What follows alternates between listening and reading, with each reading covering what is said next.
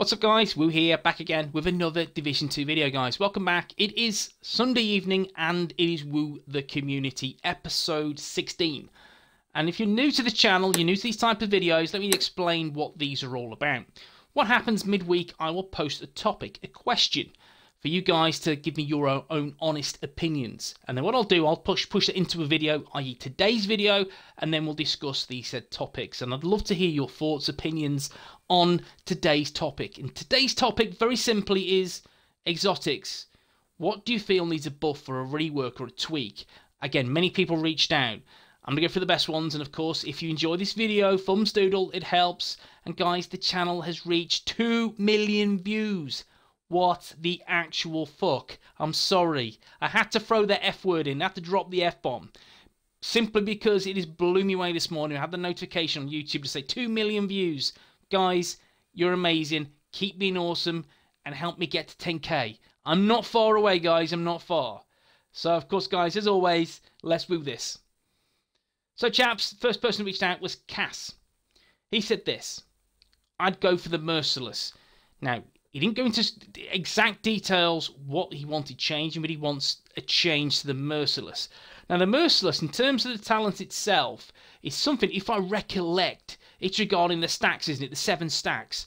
So when you fire and you on trigger and pull release, both bullets hit the same enemy. I think you gain a stack, don't you? And at 7 stacks, shooting enemy deals, is it 500% amplified damage?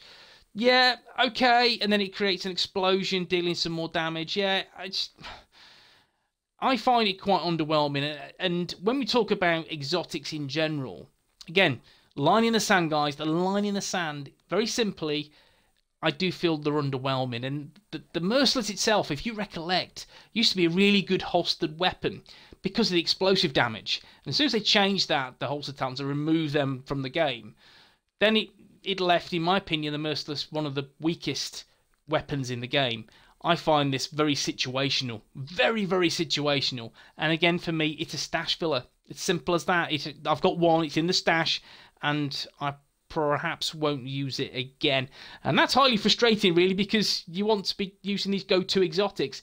So what I'd like to see happen on the Merciless, as well as all exotics, is to earn a second talent. Have yourself a second talent. That gives them that extra little bit of competitive edge. Gets it back in the swing of things, back in the mix. Would you use more exotics given they have an extra talent? Given you can only have one per build, one exotic in your gear and one exotic in your weapon slots, there needs to be a reason, and a powerful reason. And when I go through the course of the video, I'll talk about my favourite exotic and what I feel is the best in slot for most builds. And guys, yeah, there's a lot which, and exotic weapons, they're just too situational, too gimmicky, and I don't want that. I want to see some power on the exotics. And 2 talents will elevate each exotic, in my opinion. But Merciless, my man, yes, it needs to be changed. It's quite weak and underwhelming at present. Thanks, Cass. Next one is community member, an awesome guy, Matt S. I want to love the Bighorn, but it's just not an AR or a rifle the way it is. I've really tried to use it, but always go back to the dependable regular weapons. Damage increase would help. I find the gear exotics are alright for some builds. The cooldowns are too high on the backpack and gloves. Getting overcharged more often would make them more than likely to be needed. I don't have the raid weapons yet to comment on. Thanks, Matt. Legend. Cheers for dropping a comment. Now, the Bighorn, unfortunately, I don't have the Bighorn. I have farmed for this, and this is why I've done a lot of legendary missions the last few weeks, and lo and behold, my exotic RNG is nil pois. It's non-existent. So I'm still farming for the Bighorn. So it's very difficult for me to comment on a weapon that I don't have. Now, the Bighorn that we do know, again, it's kind of a mishmash of an AR and a rifle. And there's for me, no identity in terms of what the weapon is. And again, people say maybe an increased mag size, and that's what I hear a lot, is the increased mag size would help. But still, again, a very situational piece. And given there is, again, a sheer hard time farming for this weapon, and then when you get the weapon, like most exotics, you earn it and you go, wow, look at this great, awesome exotic weapon. And again, it's like feeling like you've got those socks from grandma on Christmas Day. You open them up, and it's a train, or it's a football, and you go, wow, really? Really? And that's how I feel with most exotics. you know, I'm a little bit excited, and when I wrap them and start playing with them, I am so underwhelmed, it's untrue, and I just go, next. Back in the stash, what am I using next? And that is the situation with 90% of the exotics within the game, and that is a problem. It really is. And as, again, the Bighorn, I do feel it does need some tweaking, i.e. mag size would help, that's for sure, and a bit of identity. What the hell is it? And of course, guys, yeah, you know, so many people don't have it. I know there are people that are getting one a day. Happy days. I'm not. I'm still farming, but I do feel it needs to be changed. So, Matt, thanks for dropping by, mate. Thanks for offering a comment.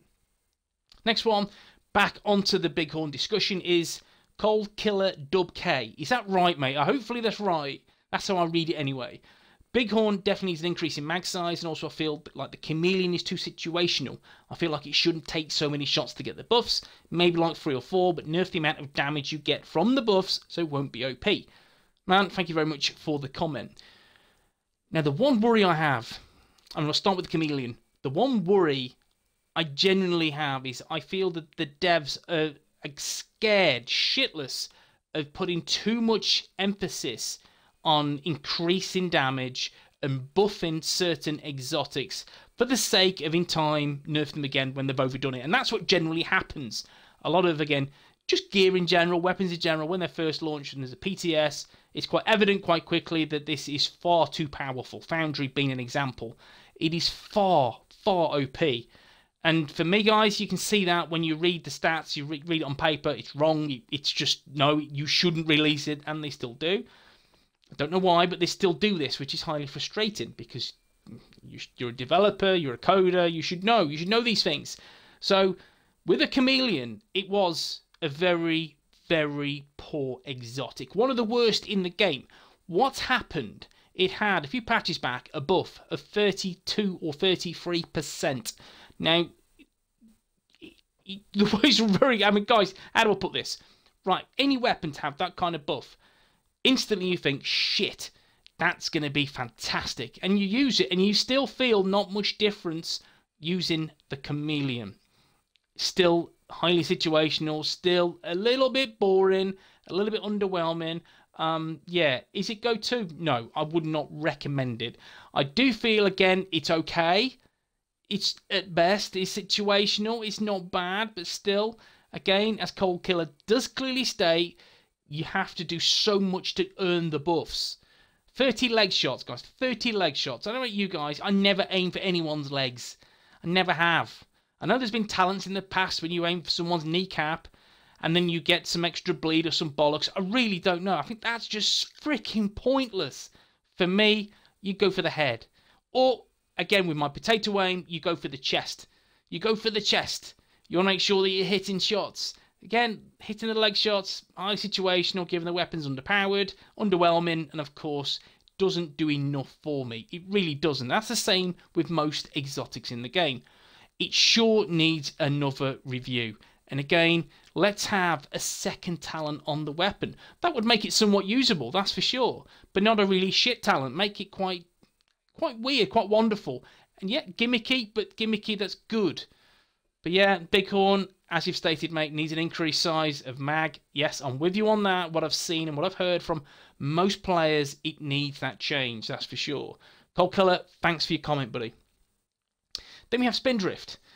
Hard to choose since pretty much all just take up stash space, excluding the Liberty Sweet Dreams. Before they said exotics had just been used for the holstered talent. Now, since most exotics are underpowered and lack a second talent, stash place holder.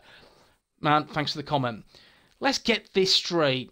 There's a recurring theme as you've probably go through this video. And the thing is, exotics are mostly underpowered. Same time, a second talent would elevate an exotic and make it worthwhile. That's for sure. Now, in terms of exotics, you've mentioned two there. Liberty, it's a good pistol shield build. Hits hard. Yes, even after the nerf, it still hits hard. It's a great go-to Liberty. Love that on most shield builds. I think it's, again, one of the best exotics in the game. Then we have the Sweet Dreams. The Sweet Dreams is perhaps one, again, of the best exotics in the game. For one reason and one reason alone. and you don't have to fire the fucking thing. All you do is melee NPCs. And that's my thing. It's great at what it does. It's excellent. And it's, again, when you're facing any NPCs, that's nice to have that as your secondary, is the Sweet Dreams. So ultimately that just leads the primary and your sidearm defunct. Pretty much you use another exotic because you got the Sweet Dreams, which is fantastic and does an excellent job at what it does, and that's the one-shot melee. So I'm a little bit bewildered really, because I need to see something powerful. And again, even with the Sweet Dreams, does it need another talent for you to actually fire the weapon? How many people, guys, I'd love to hear this in the comment section, that use the Sweet Dreams and actually shoot the bloody thing? I'd love to hear. And you get that poll or percentage up and going, I guarantee that most people, a huge majority, would not fire the weapon. They'd just again switch to the Sweet Dreams, one-chip melee, turn back to the AR or SMG or LMG they use and go, happy days, job's good. You know, another purple bar done, another red bar done. And that's what, again, is quite crazy. But it's in the game and it works a treat. So, yeah, I'd love to hear your thoughts on that, guys. I really, really would. But again, in terms of the stash base and in terms of the exotics, let's get one thing straight.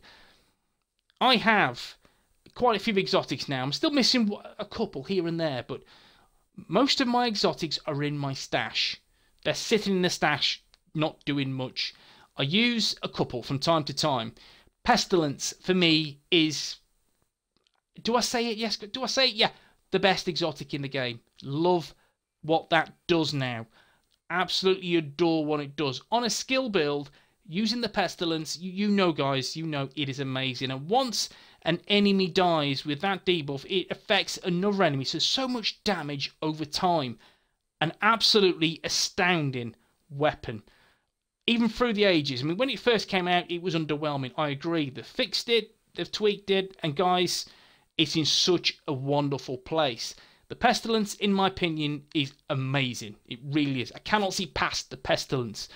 Any status effect build, even though the debuff from Plague of the Outcast is not a status effect, it's like wildfire. It is. It's awesome. Pestilence is amazing.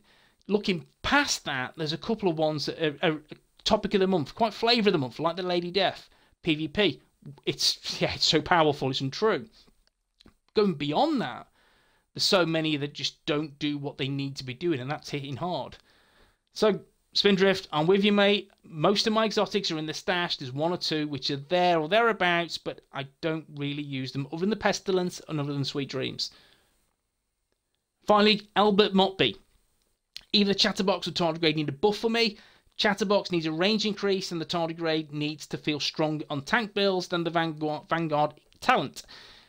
Cheers, mate. Appreciate your comment. Now, this is an interesting one. Now, with the good old Chatterbox, this is a weapon that, again, I'd never really used for a long, long time. And I found it quite situational. It was a holstered weapon. That's only anyone would use it for. Early Doors Division 2, you would use it as your holster weapon for the extra rate of fire on your SMG. That's for sure. And it would work sensational with any SMG build. It was crazy. Was it the Wids build? Am I right? But yeah, just out of this world. Just fantastic. And once things changed, yeah, and it weren't really a thing, the Chatterbox was definitely in... Well, it weren't in Pandora's box, I tell you that. It was more so in a box, getting dusty, no one using. Why so? The weapon looks awesome. It looks cool, aesthetically perfect. But using the weapon is, again, like most weapons in the game, highly situational. And yeah, I've got a gold roll one, which is okay at very best. I use it with Striker, and it does some decent numbers. If you want to see the build, then I'll happily showcase it. It is what it is. I wish it was better, but still, it puts in a shift. I do like the talent. Again, the whole rate of fire increased by 20%, if I recollect, for each enemy within. Is it 15 meters? Again, correct me if I'm wrong. I do feel it's okay. But again, guys, same as always, I would love to see that extra talent, because there are, in my opinion, much better SMGs to use in the game. Dark Winter, and named it SMG, which is just shreds. It really does. So I'd use that over Chatterbox, in my opinion. But again, guys, what do you think? Chatterbox, love to hear your thoughts on that, because for me, I think it's a 5 or a 6 out of 10. It is a stash. That's it. And it comes out when I try out with Striker, but that's about it, guys. It does need some love, that's for sure. Now, finally, the tardigrade. Now, I do not use tardigrade on a DPS build. I don't use it on, you guessed it, a tank build. I use tardigrade on skill builds. And use it on skill builds for, again, a number of reasons. First reason is it's nice to provide that team support. I love support. I love, again, what the utility it offers a team. I'm a team kind of guy, and that's how I play the game. I try to build around a team. So if someone's using Overwatch and I've got Overwatch on, then you know, and I know you need to take it off, and I'll use a different particular chess piece. I always try and check these things out, and you see who you're running with and see how they're running, how they're, again, optimized for the group. Now, in terms of tardigrade, what do I feel needs to happen to that? And for me, on a tank build, I would not use it at all. I just wouldn't use it. I would use Vanguard every day. Shield, Vanguard, can't look past it.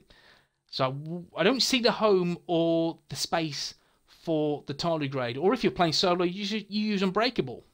Or Perfect Unbreakable. Happy days. So tardigrade, for me, it's a great team support piece. However, as always, guys, you know there are much, much better pieces than that. That's how I feel. And again, the 80% of your armor for 10 seconds. It'd be nice if that was buffed. And it'd be nice if the cooldown wasn't 45 seconds, it was 30 seconds. And just say 90% armor for 15 seconds. Wouldn't that be nice? If it was just buffed a little bit, you know? And of course, yes, guys, I'd like to see an additional talent to make it a bit more viable. That's for sure. But the tardigrade, yes, I do like it.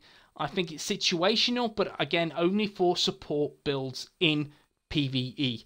That is about it. I'd use it occasionally PvP, occasionally for support play, but that is about it, guys.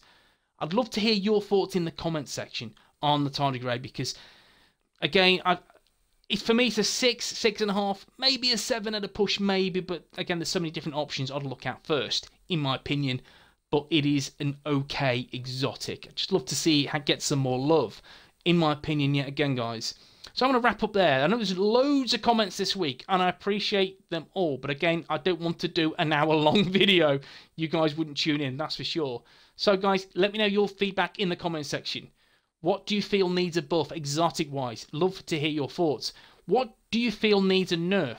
And again, I guarantee someone will say Lady Death, and I don't disagree. So, guys, let me know what you think below. And, of course, I'll see you in the next one. Peace.